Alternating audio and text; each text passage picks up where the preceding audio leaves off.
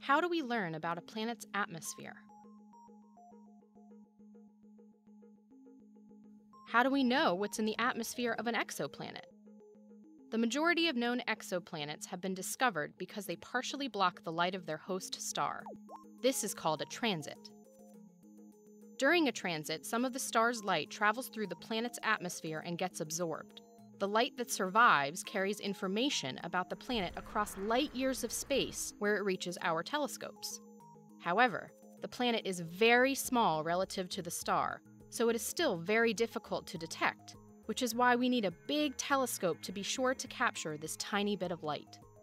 So how do we use a telescope to read transit light? Stars emit light at many wavelengths. Like a prism makes a rainbow, we can separate light into its separate wavelengths. This is called a spectrum. Visible light appears to our eyes as the colors of the rainbow, but beyond visible light, there are many wavelengths we cannot see. Now back to the transiting planet. As light is traveling through the planet's atmosphere, some wavelengths get absorbed. Which wavelengths get absorbed depends on which molecules are in the planet's atmosphere. For example, carbon monoxide molecules will capture different wavelengths than water vapor molecules.